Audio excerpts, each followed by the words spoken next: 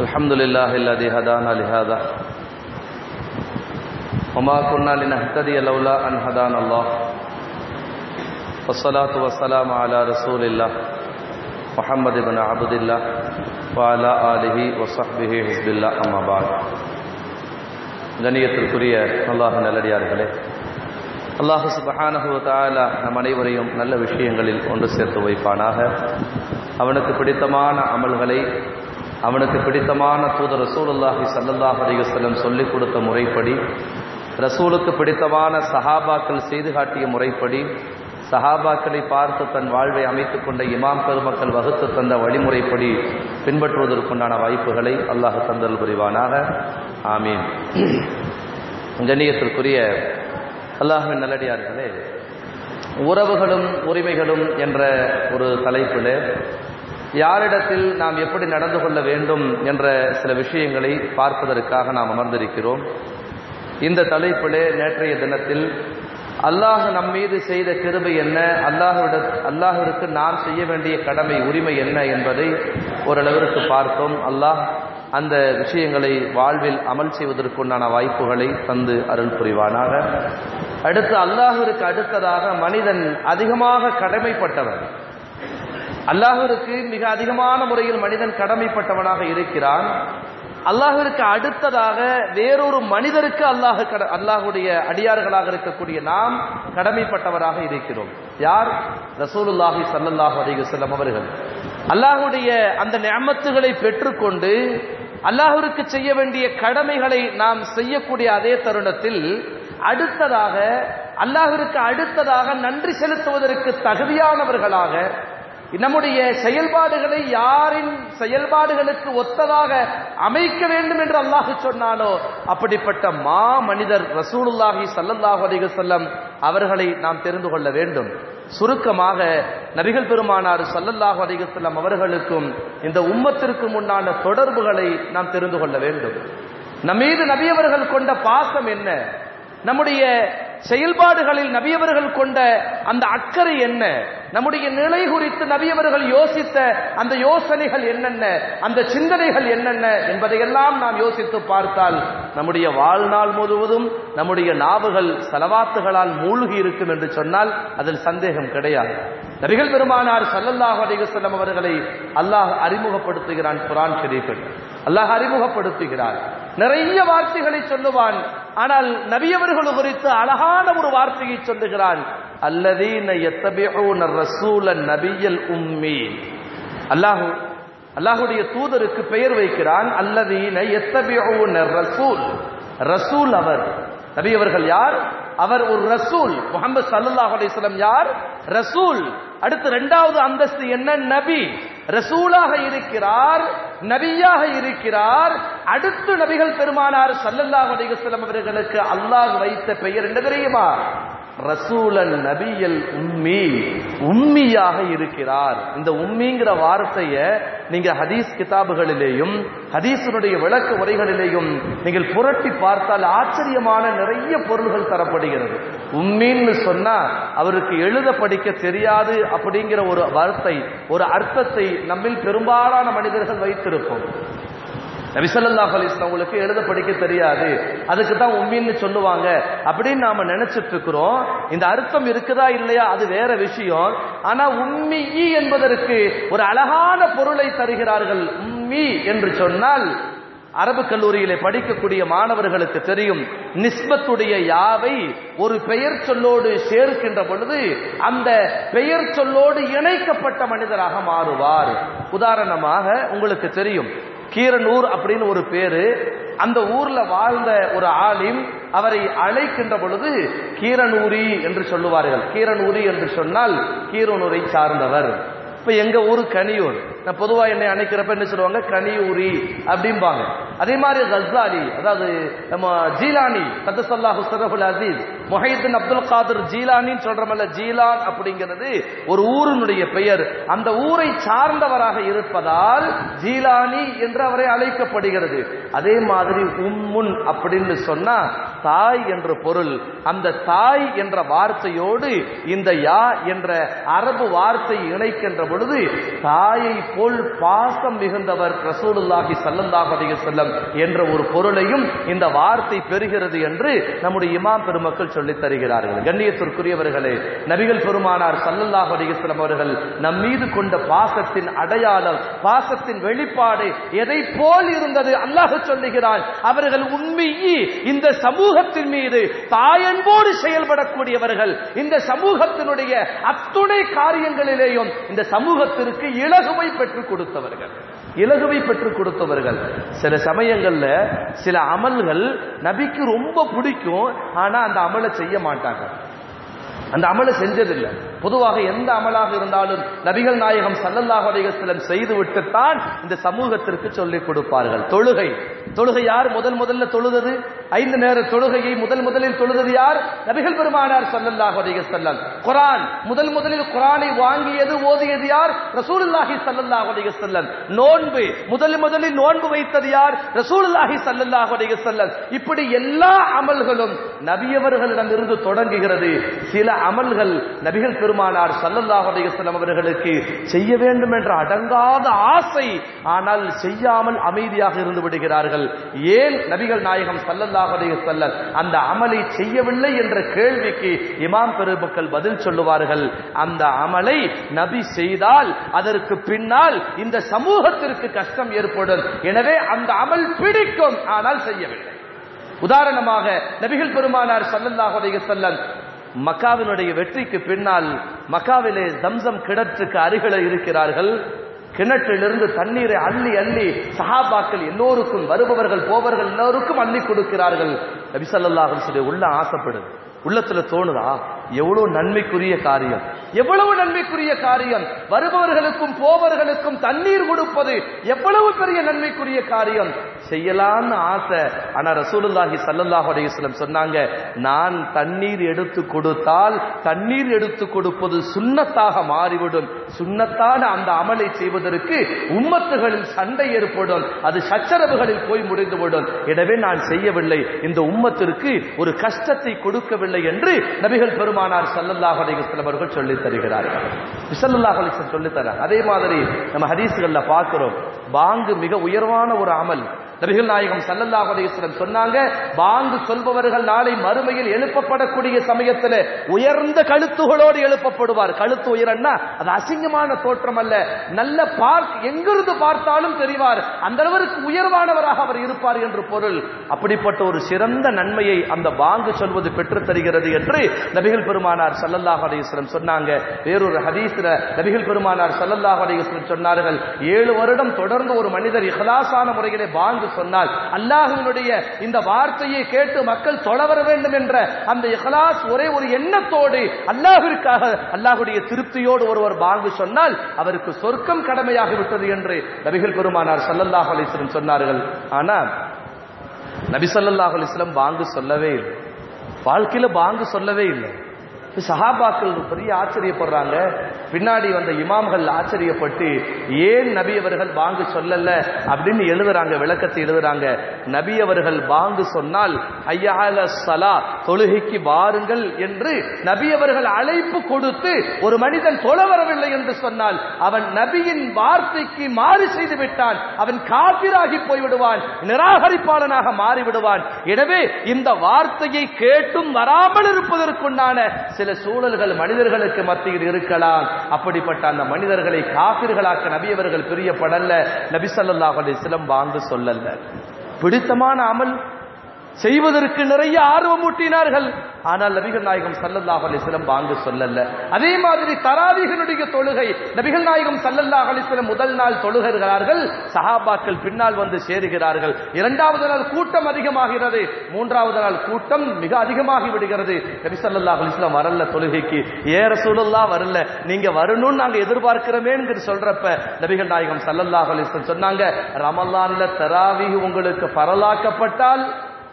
பரலாக்கப்பட்டால் இந்த சமூகத்திற்கு அது கஷ்டமாயிரும். சஹாபாக்களே, நீங்கள் என்னை நேரடியாக பார்த்தீர்கள், வகி வருவதை பார்க்கிறீர்கள், உங்களுக்கு அது சிரமம் இல்ல அமல் செய்கிறது.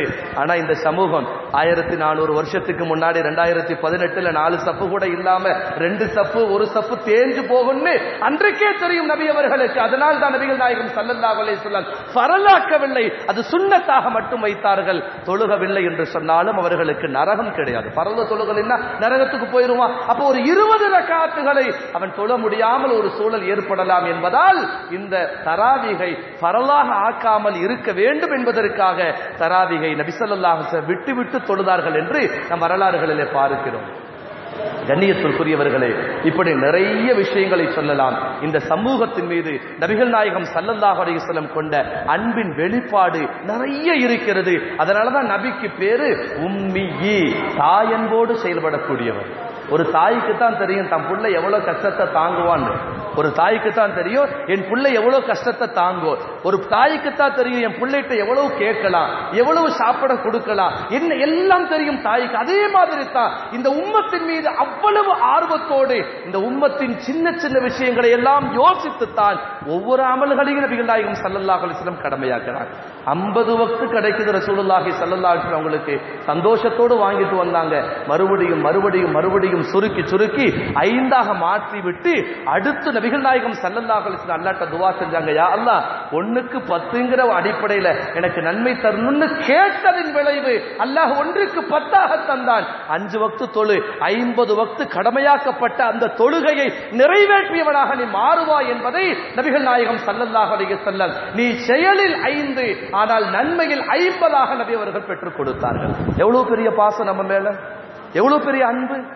சாதாரணமாக நம்முடைய முன்னோர்கள் என்று சொன்னால் நபிமார்களில் கடந்தவர்கள் பனி இஸ்ரவேலர்களை பற்றி நபிகள் நாயகம் ஸல்லல்லாஹு அலைஹி வஸல்லம் சொல்றாங்க, 600 வருஷம் ஒரு நொடி கூட அல்லாஹ்விற்கு மாறு செய்யாமல் இந்த மனிதன் வாழ்ந்தான், 700 வருஷம் அல்லாஹ்விற்கு மாறு செய்யாமல் வாழ்ந்தான் என்று அந்த சமூகத்தின் குறித்து நபிகள் நாயகம் ஸல்லல்லாஹு அலைஹி வஸல்லம் பேசிட்டு இருக்கிறப்ப சஹாபாக்கள் யோசிக்கிறாங்க, 600 வருஷம் ஒரு நொடி கூட மாறு செய்யாம வாழ்ந்திருக்காங்கன்னு சொன்னோம்னா இவங்கெல்லாம் சொர்க்கத்துக்கு முன்னாடியே போயிருவாங்க, சொர்க்கத்தை நிறைச்சிருவாங்க. அப்படித்தானே? சொர்க்கத்தை நிறைச்சிருவாங்க. இப்ப நம்ம வாழ்றதே 50-60, நம்ம வாழ்றதே 50-60. நமக்கு எங்க சொர்க்கத்துல ஒரு ஓரம் கூட இடம் கிடைக்குமா இல்லையான்னு தெரியலையே. அவங்க முன்னாடியே போய் நிறைச்சிட்டா என்ன பண்றது? அதுவும் இல்லாம 600 வருஷ அமல், 600 வருட அமல் என்று சொன்னால் சொர்க்கத்துல ஜன்னத்துல் பிர்தௌஸ் ஃபுல்லா அவங்களுக்கு ரிசர்வ் ஆயிருமே அப்படின்னு கவலைப்படுறாங்க சஹாபாக்கள். நபிகள் நாயகம் ஸல்லல்லாஹு அலைஹி வஸல்லம் அவர்களும் கவலைப்படுகிறார்கள். அந்த கவலையை பொறுக்காமல் அல்லாஹ் வானவர் கோமான் ஜிப்ரீல் அலைஹிஸ்ஸலாத்து வஸ்ஸலாம் அவர்களை அனுப்பி வைத்து சொன்னால் அவர்கள் வாழ்க்கையில் அமல் செய்தார்கள். நல்லா கவனிக்கணும்.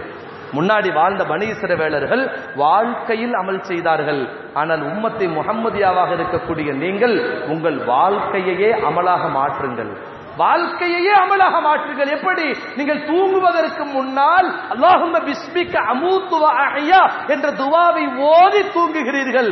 எழுகின்ற பொழுது அல்ஹம்துலில்லாஹில்லதி அஹ்யானா பஅத மா அமாதனா வ இலைஹின் நுஷூர் என்று சொல்லி எழுகிறீர்கள். இந்த தூக்கம் உங்களுக்கு இபாதத். தூக்கம் உங்களுக்கு இபாதத். ஏன்? முன்னாலும் பின்னாலும் இறைவன் நினைவு, இறைவனின் நினைவோடு நீங்கள் தொடங்குகின்ற முடிக்கின்ற செயல்கள் அனைத்தும் வணக்கம் என்று நபிகள் நாயகம் ஸல்லல்லாஹு அலைஹி வஸல்லம் அவர்களுக்கு அல்லாஹ் சொன்னார். நம் செயல்பாடுகளில் அத்துணையிலேயும் அல்லாஹ்வை நினைவு கூர்ந்தால் நம் வாழ்க்கை வணக்கமாக மாறும். அவர்களுக்கு வாழ்க்கையில் வணக்கம் இருந்தது. அப்ப நபி அவர்கள் ஸல்லல்லாஹு அலைஹி வஸல்லம் பெற்றுக் கொடுத்தார்கள் அல்லவா? இது மாதிரி நிறைய சலுகைகளை தொடர்ந்து சொல்லலாம். அது மட்டுமல்ல, நபிகள் பெருமானார் ஸல்லல்லாஹு அலைஹி வஸல்லம் உலகத்தில் அமல்களை மட்டும் நமக்கு பெற்றுத் தரவில்லை, அதோடு நிறுத்திக் கொள்ளவில்லை. இந்த சமூகத்தின் மீது கொண்ட பாசத்தின் வெளிப்பாடு எங்கும் தொடர்கிறது, எங்கும் தொடர்கிறது. நபி அவர்கள் வாழுகின்ற பொழுது அல்லாஹ்விடத்திலே அத்துணையும் பெற்று தந்தார்கள். வாழ்ந்து மறைந்ததற்கு பின்னாலும் இன்றைக்கு வரையும் இந்த சமூகத்திற்காக நபிகள் பெருமானார் ஸல்லல்லாஹு அலைஹி வஸல்லம் இருக்கிறார்கள் என்று சொன்னால் சந்தேகமே கிடையாது. நபிகள் நாயகம் ஸல்லல்லாஹு அலைஹி வஸல்லம் சொன்னார்கள், ஒவ்வொரு திங்கட்கிழமையும் வியாழக்கிழமையும் கபரில் இருக்கக்கூடிய எனக்கு இந்த உம்மத்தின் அமல்கள் எல்லாம் காண்பிக்கப்படுகிறது, அமல்கள் எல்லாம் காண்பிக்கப்படுகிறது. கரெக்டா சொல்றதாக இருந்தா இன்னைக்கு திங்கட்கிழமை நபிகள் பெருமானார் ஸல்லல்லாஹு அலைஹி வஸல்லம் உங்களுக்கு நம்முடைய அமல்கள் எடுத்து காட்டப்படும். அப்படி அமல்கள் எடுத்து காட்டக்கூடிய சமயத்தில் 2018 அதே மாதிரி இன்னைக்கு தேதி இன்னைக்கு 4/6 மாசம் இந்த தேதியில இந்த நேரத்தில் இங்க இருக்கக்கூடிய இந்த சொற்பமான நபர்கள் யார் ரசூலுல்லாஹ் தராவீஹ் தொழுதார்கள். பெயர் உட்பட வாசிக்கப்படும். பெயர் உட்பட யார் யார் வந்திருக்கிறாங்கன்னு பெயர் உட்பட நான் தொழுக வச்சே பின்னாடி தொழுதாங்க, இந்த பையன் பயான் செய்தாரு, எல்லாம் ஒட்டுமொத்தமாக ரசூலுல்லாஹி ஸல்லல்லாஹு அலைஹி வஸல்லம் அவர்களுக்கு முன்னால் சமர்ப்பிக்கப்படும். கண்டிப்பாக தஃசீர்களில் அதுதான் சொல்லப்படுகிறது. சமர்ப்பித்ததற்கு பின்னால் நபி அவர்கள் எல்லாத்தையும் பார்ப்பாங்க. திடீர்னு ஒருவேளை தொழ வைக்கக்கூடிய என்னுடைய உள்ளத்திலோ தொழுத உங்களுடைய உள்ளத்திலோ தொழுகின்ற நேரத்தில் வேற ஏதாவது சிந்தனைகள் ஏற்பட்டு அமல்களில் ஏதேனும் குறைகள் ஏற்படுகின்ற பொழுது நபிகள் பெருமானார் ஸல்லல்லாஹு அலைஹி வஸல்லம் அவர்கள் அல்லாஹ்விடத்தில் துஆ செய்கிறார்கள், யா அல்லாஹ், யா அல்லாஹ், இந்த நேரத்திலே அம்மாப்பட்டினத்தில் வடக்கு திரு பள்ளிவாசல்ல தொழுத நபர்களில் இந்த மனிதனுடைய உள்ளத்தில் தொழுகின்ற பொழுது சின்ன சருகுதல் ஏற்பட்டு விட்டது, அல்லாஹ் அவருடைய அந்த பாவத்தை நீ மன்னித்து விடு என்று இன்றைக்கும் நபிகள் பெருமானார் ஸல்லல்லாஹு அலைஹி வஸல்லம் அவர்கள் நமக்காக துஆ செய்து கொண்டிருக்கிறார்கள், பாவ மன்னிப்பு கேட்கிறார்கள். இது வெறுமனே வாய்மொழி சொல்லல்ல, இது ஹதீஸிலே பதிவு செய்யப்பட்ட ஆதாரபூர்வமான விஷயம் என்பதை நீங்கள் மனதிலே வைத்துக் கொள்ள வேண்டும். நபிகள் நாயகம் ஸல்லல்லாஹு அலைஹி வஸல்லம் அவர்கள் இங்கு மட்டுமல்ல உலகத்தின் நாலாபுறங்களில் இருந்து வரக்கூடிய அத்துணை அமல்களையும் பார்க்கிறார்கள். எல்லோருக்கும் அல்லாஹ்விடத்திலே பாவ மன்னிப்பு தேடுகிறார்கள் என்று சொன்னால் வாழுகின்ற பொழுதும் இந்த உம்மத்திற்காக வாழ்ந்தவர்கள் வாழ்ந்து நம் பார்வைகளில் இருந்து மறைந்ததற்கு பின்னாலும் அவர்களுடைய கபறுகளிலே அவர்கள் இருக்கின்ற பொழுதும் அவர்கள் இந்த உம்மத்திற்காக பாவ மன்னிப்பு தேடிக்கொண்டிருக்கிறார்கள். அது மட்டுமல்ல, நாளை நாம் மரணித்ததற்கு பின்னாலும் நாளை நாம் எழுப்பப்பட்டதற்கு பின்னால் மஹ்ஷர் பெருவழியிலே நபிகள் பெருமானார் ஸல்லல்லாஹு அலைஹி வஸல்லம் அவர்கள் இந்த உம்மத்தை அரவணைத்துக் கொள்வார்கள் என்று ஹதீஸ்களில் நிறைய பார்க்கிறோம். எப்படி ஒரு கோழி அந்த குஞ்சுகள்லாம் அப்படி மேய்ஞ்சிட்டு இருக்கும், திடீர்னு மேலே ஏதாவது ஒரு பருந்தோ ஏதாவது ஒரு காக்காவோ அது அப்படி பிடிக்கிற மாதிரி தெரிஞ்சதுன்னா இது இங்க கொத்திட்டே இருக்கும். ஒரு கண்ணு கீழே இருக்கும், ஒரு கண்ணு மேல இருக்கும். அதே மாதிரி அந்த கோழி பார்த்துட்டே இருக்கும். யாராவது வந்து பிடிக்கிற மாதிரி தெரிஞ்சா என்ன செய்யும்? கோழி அப்படி எல்லாத்தையும் அரவணைச்சு விட்டுரும், அப்படி உள்ள வச்சுக்கும். யாரும் இல்ல, பாதுகாப்பு அப்படின்றதுக்கு பின்னாடிதான் ரெக்கையை திறக்கும், மேய்வதற்கு விடும். அதே போலத்தான் அந்த மஹ்ஷர் பெருவழியிலே நாம் செய்த அமல்களின் காரணமாக அல்லாஹ் பாதுகாக்க வேண்டும். நம்மை யாராவது மலக்குமார்கள் பிடித்து நரகத்திலே போட்டு விடலாம் என்று அவர்கள் நினைத்தால், நம்முடைய பாவங்கள் அதற்கு காரணமாக இருந்தால் நபிகள் பெருமானார் ஸல்லல்லாஹு அலைஹி வஸல்லம் அவர்கள் என்ன செய்வார்கள்? அந்த தாயன்போடு அப்படியே நம்மை அரவணைத்துக் கொண்டு அல்லாஹ்விற்கு முன்னால் சஜிதா செய்வார்கள். அல்லாஹ்விற்கு முன்னால் சஜிதா செய்வார்கள். அல்லாஹ் கேட்பான், யா முஹம்மத் இர்ஃபா ரஸக், உங்களுடைய தலையை உயர்த்துங்கள், சல் துஅதி, கேளுங்கள் நான் தருகிறேன் என்று சொல்லுகின்ற பொழுது அந்த ரசூலுல்லாஹி ஸல்லல்லாஹு அலைஹி வஸல்லம் சொல்லுவாங்க, யா ரசூலல்லாஹ், என்னுடைய உம்மத்து யா ரசூலல்லாஹ், என்னுடைய உம்மத்து யா ரசூலல்லாஹ், அவர்கள் பாவம் செய்திருக்கலாம் யா ரசூலல்லாஹ், ஆனாலும் என்னுடைய உம்மத்தை விட்டு நான் சொர்க்கம் செல்ல விரும்பவில்லை யா ரசூலல்லாஹ், என் உம்மத்தை பாதுகாக்க வேண்டும் என்று கேட்கின்ற பொழுது அல்லாஹ் சொல்லுவான் முஹம்மதே ரசூலுல்லாஹி ஸல்லல்லாஹு அலைஹி வஸல்லம் அவர்களே, உங்களுடைய உம்மத்துகளுடைய அந்த உள்ளங்களில் ஈமானின் ஒரு வித்தளவாவது ஒரு விதையளவாவது ஈமான் இருந்தால் எல்லோரையும் நீங்கள் சொர்க்கத்திற்கு அழைத்து செல்லுங்கள் என்று சொல்லுகின்ற பொழுது ஒரு பெருங்கொண்ட சமூகத்தை நபிகள் பெருமானார் ஸல்லல்லாஹு அலைஹி வஸல்லம் சொர்க்கத்தில் கொண்டு போய் சேர்த்துட்டு மறுபடி வந்து பார்ப்பாங்க. பார்க்கக்கூடிய சமயத்தில் இன்னும் சில நபர்கள் நரகத்தில் இருப்பார்கள், நரகத்திற்கு தகுதியானவர்களாக இருப்பார்கள். நபிகள் பெருமானார் ஸல்லல்லாஹு அலைஹி வஸல்லம் அவர்கள் மறுபடியும் சஜிதாவில் விழ அல்லாஹ் கேட்பான், சல் துஅதி இர்ஃபா ரஸக யா முஹம்மத், தலையை உயர்த்தி கேளுங்க நான் தர்றேன்னு மறுபடியும் அல்லாஹ் சொல்லுவான். நபிகள் பெருமானார் ஸல்லல்லாஹு அலைஹி வஸல்லம் சொல்வார்கள், யா அல்லாஹ், கிருபையுள்ள இரட்சகனே, இன்னும் என்னுடைய உம்மத்துகள் சில பேர் நரகத்திற்கு தகுதியானவர்களாக இருக்கிறார்கள் என்று சொல்லுகின்ற பொழுது அல்லாஹ் சொல்லுவான், கடுகளவாவது ஈமான் இருக்கிறதா அவர்களுடைய உள்ளத்தில், சொர்க்கத்திற்கு அழைத்து செல். கடுகளவு ஈமான் சொர்க்கத்திற்கு அழைத்து செல்லலாம். அதற்கு பின்னாலும் சில மனிதர்கள் இருப்பார்கள், அதற்கு பின்னாலும் கடுகளவு கூட ஈமான் இல்லாமல் சில பேர் இருப்பார்கள். மறுபடியும் நபிகள் பெருமானார் ஸல்லல்லாஹு அலைஹி வஸல்லம் சஜிதாவில் விழ அல்லாஹ்விடத்திலே கேட்க அல்லாஹ் சொல்லுவான், கடுகின் தோளளவாவது ஈமான் இருந்தால் அவர்களையும் சொர்க்கத்திற்கு அழைத்து செல் என்று சொல்ல மறுபடியும் பெருங்கொண்ட சமூகத்தை சொர்க்கத்திற்கு அழைத்து செல்லுவார்கள். மாணவி நபிகள் பெருமானார் ஸல்லல்லாஹு அலைஹி வஸல்லம் அவர்கள் மஹ்ஷர் பெருவெளியிலே இந்த உம்மத்தில் ஒரு மனிதன் கூட நரகத்திற்கு போய்விடக் கூடாது என்பதற்காக அங்கு ஓட இங்கு ஓட என்று எல்லா இடங்களிலேயும் இந்த உம்மத்தை பாதுகாத்து சொர்க்கத்திலே கொண்டு போய் சேர்ப்பதற்கு படாத பாடுபடுவார்கள் என்று சொன்னால் இந்த உம்மத்தின் மீது நபிகள் பெருமானார் ஸல்லல்லாஹு அலைஹி வஸல்லம் அவர்களுக்கு எந்த அளவிற்கு பாசம் என்பதை யோசித்து பாருங்கள். ஒரு சம்பவத்தை நான் உங்களுக்கு ஞாபகப்படுத்துவேன். மிக முக்கியமான சம்பவம், மிக முக்கியமான சம்பவம். ஒரு மனிதர் உலகத்தில் வாழுகின்ற பொழுது சஹாபாக்களில் கட்டுப்பட்ட 2 பேரு, ஒருத்தர் என்ன செய்யறாருன்னா ஒருத்தருக்கு கடன் கொடுக்கிறாரு, ஒருத்தருக்கு கடன் கொடுக்கிறாரு. கடன் வாங்கினவரு ஏமாத்திட்டார். கடன் வாங்கினவன் நான் வாங்கல தரமாட்டேன் அப்படிங்கிற மாதிரி சொல்லிட்டாரு. இந்த சஹாபி கொடுத்தவர் என்ன செய்யறாரு, பேசாம இருக்கிறாரு. சரி அவ்வளவுதான், கடன் கொடுத்தாச்சு, தரமாட்டேங்கிறாரு, என்ன பண்ண முடியும் அப்படிங்கிறாரு. அப்போ ஒருத்தர் வந்து சொன்னாரு, அவரை மன்னிச்சிருங்க பாவம், ஏதோ தெரியாம செஞ்சுட்டாரு, அவரை மன்னிச்சிருங்க பாவம், ஏதோ தெரியாம செஞ்சுட்டாரு அப்படிங்கிற வார்த்தையை சொன்ன உடனே அந்த சஹாபி சொல்லுவாங்களாமா, அவர் எப்ப தரமாட்டேன்னு சொன்னாரோ அப்பவே நான் அவரை மன்னிச்சுட்டேன், அப்பவே நான் மன்னிச்சுட்டேன் அவரை. ஒரு சமாதானப்படுத்த வந்து ஒரு ஆச்சரியத்தோடு கேட்பார், நீங்க இவ்வளவு சீக்கிரம் மன்னிச்சதில் என்ன காரணம்?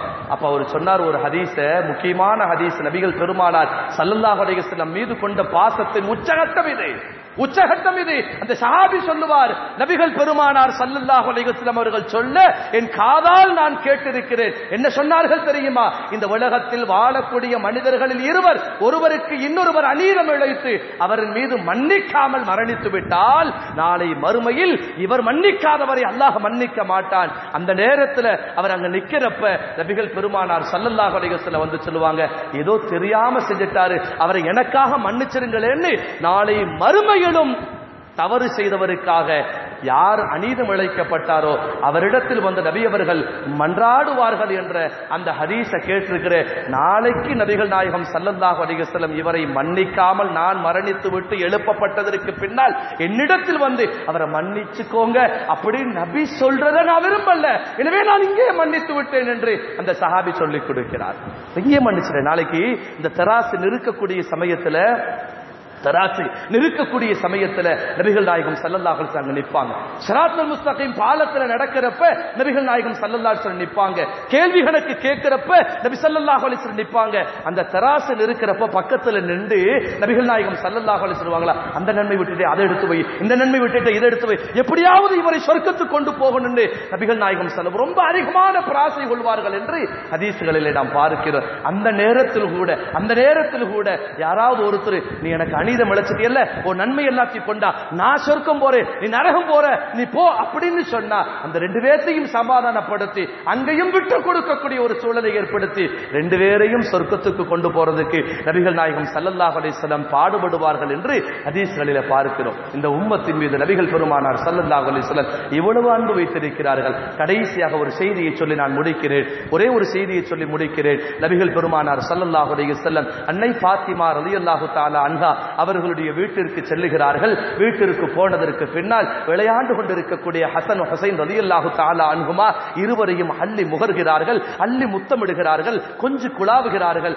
கொஞ்சுகின்ற சமயத்தில் ஒரு சஹாபிக்கு ஒரு ஹசன் ரலியல்லாஹு தஆலா அவர்களுடைய வாயிலே முத்தம் கொடுக்க ஹுசைன் ரலியல்லாஹு தஆலாவுடைய கழுத்திலே முத்தம் கொடுக்கிறார்கள். வினோதமான இந்த செயலை பார்த்து ஃபாத்திமா ரலியல்லாஹு தஆலா அங்க கேட்பாங்க, யா ரசூலுல்லாஹ், என்னுடைய தந்தை அவர்களே, பேரன்மார்களுக்கு வாயிலே ஒருத்தருக்கு முத்தம், கழுத்துல ஒருத்தருக்கு முத்தம் பாரபட்சம் போல தெரிகிறது என்று சொல்லுகின்ற பொழுது அழுது கொண்டே ரசூலுல்லாஹி ஸல்லல்லாஹு அலைஹி வஸல்லம் சொல்லுவார்கள், ஃபாத்திமா, இல்லை ஃபாத்திமா, இளம் வயது இருக்கின்ற பொழுது இவர்கள் கொல்லப்படுவார்கள், வயதான காலத்தில் அல்ல, இளம் வயது இருக்கின்ற பொழுது இவர்கள் கொல்லப்படுவார்கள். ஒருவர் துரோகத்தால் விஷம் கொடுக்க கொல்லப்படுவார், ஒருவர் துரோகத்தால் கழுத்திலே வெட்டப்பட்டு கொல்லப்படுவார். இப்பொழுதுதான் வானவர் கோமான் ஜிப்ரீல் அலைஹிஸ்ஸலாத்து வஸ்ஸலாம் சொல்லிவிட்டு சென்றார்கள், அந்த இருவருடைய மரணமும் ஒருவருக்கு வாயிலே விஷத்தின் மூலமாக, ஒருவருக்கு கழுத்திலே கத்தியின் மூலமாக ஏற்படும். அந்த இடத்தில் முத்தம் கொடுத்து நான் அந்த வழி தெரியாமல் இருப்பதற்கு நான் வழிவகை செய்தேன் என்று நபிகள் நாயகம் ஸல்லல்லாஹு அலைஹி வஸல்லம் சொல்லுகின்ற பொழுது ஃபாத்திமா ரலியல்லாஹு தஆலா அன்ஹா கேட்பார்கள், யா ரசூலல்லாஹ்,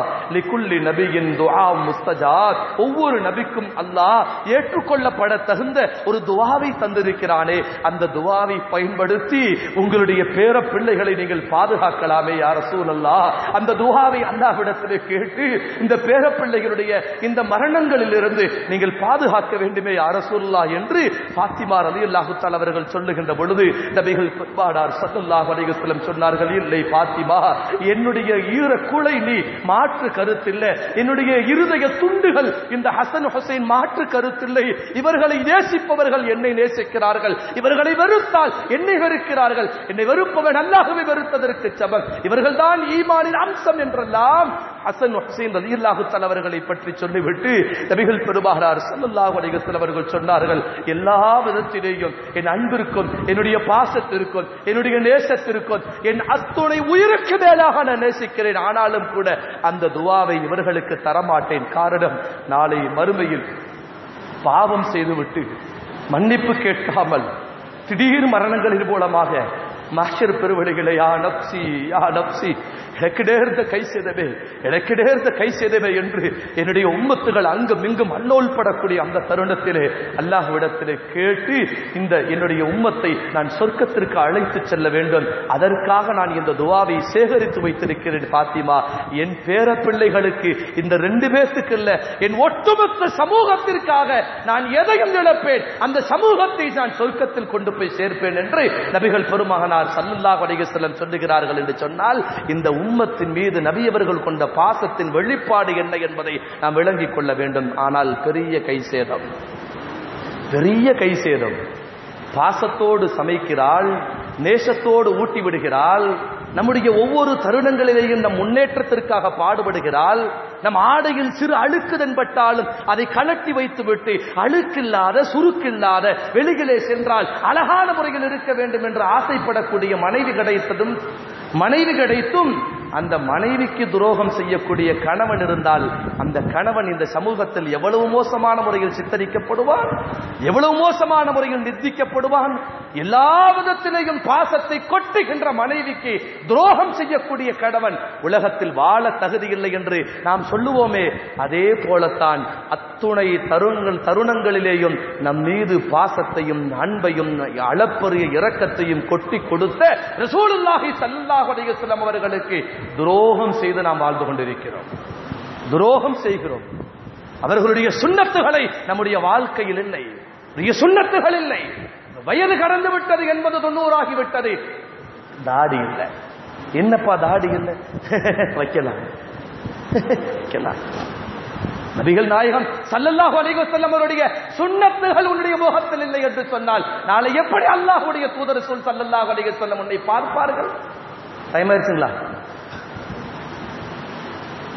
முடிச்சிட்டுமா? சரி. நபிகள் நாயகம் ஸல்லல்லாஹு அலைஹி வஸல்லம் அவர்களை முழுமையான முறையில் பின்பற்றுவதற்குண்டான வாய்ப்புகளை அல்லாஹ் சுப்ஹானஹு வ தஆலா நம் அனைவருக்கும் நசீபாக்கி அருள் புரிவானாக. சுன்னத்தான முறையில் நம்முடைய செயல்பாடுகளை அமைத்து தருவானாக. ஆமீன். வ ஆகிரு தஅவானா அல்ஹம்துலில்லாஹி ரப்பில் ஆலமீன். அஸ்ஸலாமு அலைக்கும் வ ரஹ்மத்துல்லாஹி வ பரகாத்துஹு.